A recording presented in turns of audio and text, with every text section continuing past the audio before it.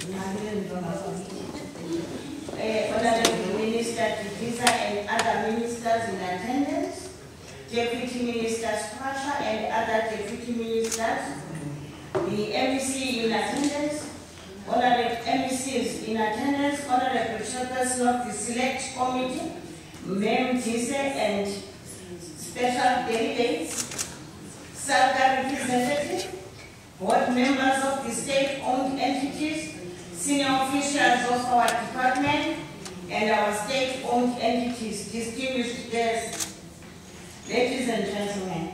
It is indeed an honor for me to address you today as we table budget vote 29 of the Department of Agriculture, Land Reform, and Rural Development.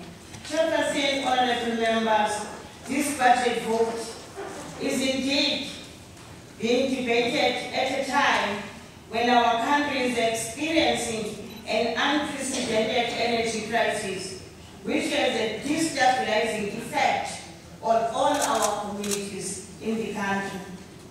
Honorable members, this budget vote comes when our country is experiencing an unprecedented energy crisis, which has a destabilizing effect as well to our communities. Our rural communities who are still recovering from effects of COVID-19 and now the problem of electricity crisis, which has added the hardships that were already affecting our communities out there. We must also remember, while really this is bad, the issue of electricity, some have never had electricity in the same country where we are. We also wish we would be quick to recover from this other crisis. Our government indeed is working hard to actually address all these challenges that we face.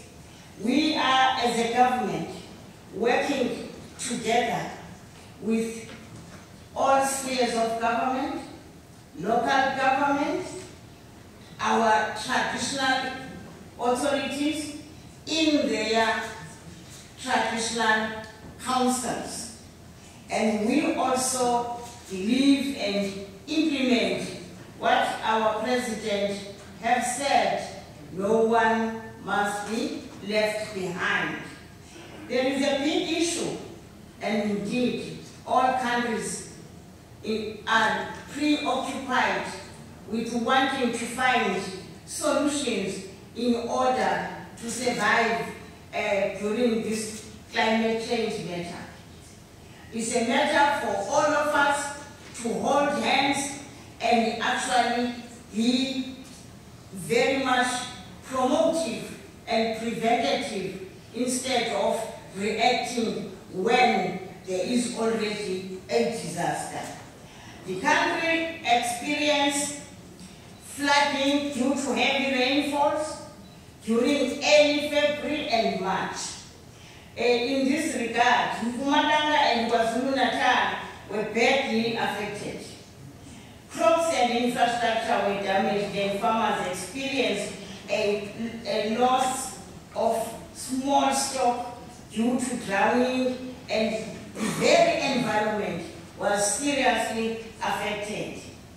They now has applied for an assistant to try and move forward, which is an amount of 307 million. In that regard, Mpumalanga will get 297 million, and KwaZulu-Natal has requested 10 million. Can I account for that? 10 million because they were actually dealing with the previous disasters that were the worst during our time. So it's not that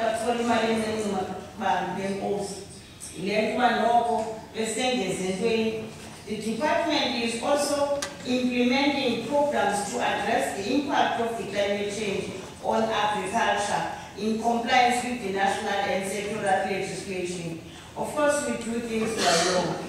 We follow policies and we follow due process.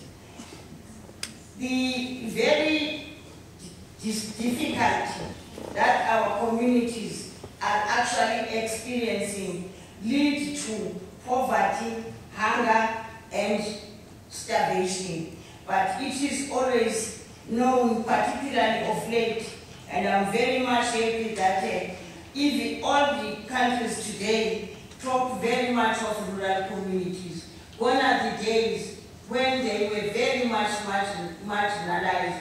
I've seen that every other conference that the minister referred to, whether it's a summit, a workshop, the issue of rural women, rural youth, as well as land in rural areas in the hands of our traditional leaders is actually a priority. I'm happy to announce that as I continue with my debate and presentation. Chairperson, our strategy on rural development has been approved by the minister after consultation with all sector departments as well as communities out there in their various organizations, as well as our very important structure that is Capa in this country, a partner and an agency that continues to support our councillors, our mayors, our communities in such areas. That one will actually help us to follow due process when we implement this strategy. I must actually, Chairperson, also include that this strategy is also linked with the SAFs in order to deal with the crime in rural areas. And by so doing, it brings all the hands, that of traditional leaders and traditional communities, that of the police departments, and social development to ensure that those who are affected are also supported to continue to defend in courts of law, as well as being so much cared for that they can recover and their dignity being brought back. The rural infrastructure development. This one is a very important key aspect of actually looking after rural communities.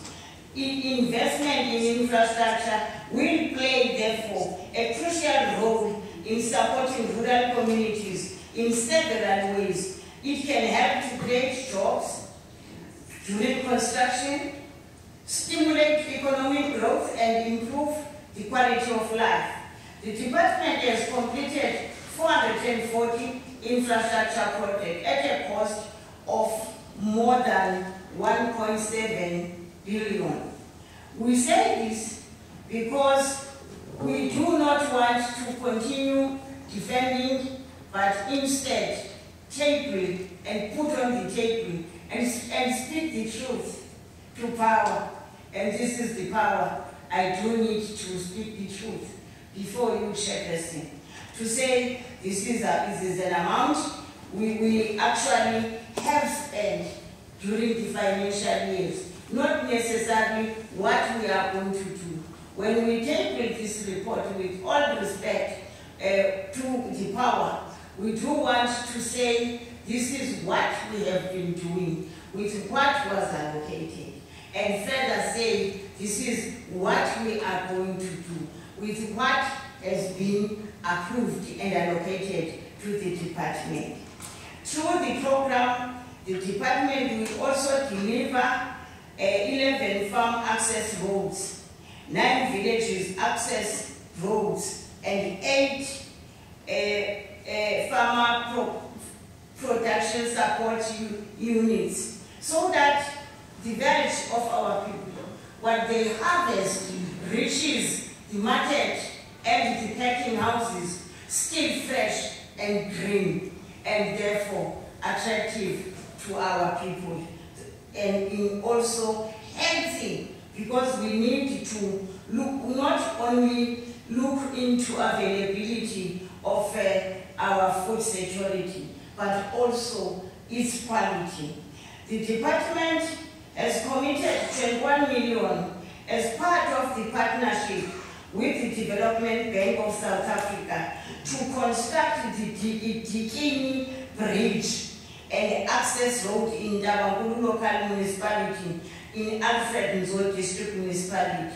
We raised this matter because this budget was not earlier on allocated, but at a later stage, when actually it was seen that those communities bafakwa emigomeni and baweliswe ngabantwana, the department indeed all the sub-branches were able to come up with a clear plan that our people can no longer be in that situation. And therefore, as part of district development model, as part of bringing others as the partners, we are able to go ahead with an amount of 31 million, because there will be a contribution by the Tabangulu local municipality, a contribution by the Dalrat, as well as the actual local municipality